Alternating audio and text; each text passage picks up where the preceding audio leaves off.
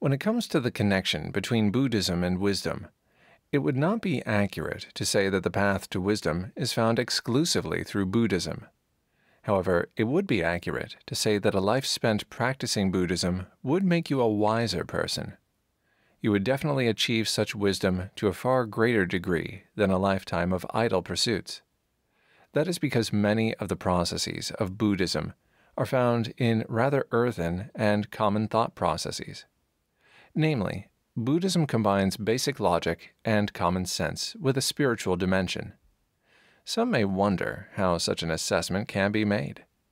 They might look at the common icons, such as the Buddha statue or the New Age practice of meditation, and assume that Buddhism is far removed from a humanist concept such as logic. This is certainly not an accurate assessment, and a closer study of Buddhism will reveal the logical underpinnings of Buddhist theory. Such concepts of wisdom can be found clearly in the koans designed to teach Buddhist thought and practice. Here is an example of how a koan may yield insight into wisdom-based thinking. There are those that might be familiar with the koan of the greedy artist. This koan deals with an artist that was enormously talented and charged a great deal of money for his artwork. People began to resent him because they assumed he was greedy and hoarded all his money. He lived a lonely life as a result, but carried on charging great fees for his artwork. Then, one day, and without warning, he retired. Upon retiring, people discovered the cause of his greed. He was using all his money to feed the local poor and sick, and kept little of his earnings for himself. Upon his departure, people realized that their initial impressions of the man were not correct. Such a tale truly does spell out much of the great essence of wisdom as taught through the theory and practice of Buddhism.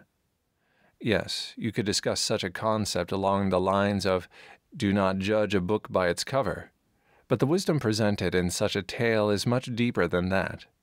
It shows the folly people may develop in their creation of impressions. Additionally, it shows the limitations of such impressions. As a result, the wisdom of Buddhism seeks its practitioners to be free of bondage and constraint and not attach oneself to preconceived notions and ideas.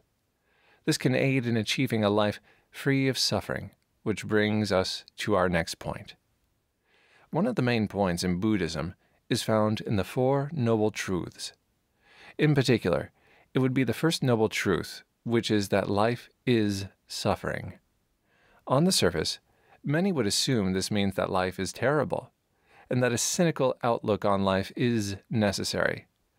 This really is not a form of Buddhist wisdom, since possessing a cynical outlook could be considered a form of attachment.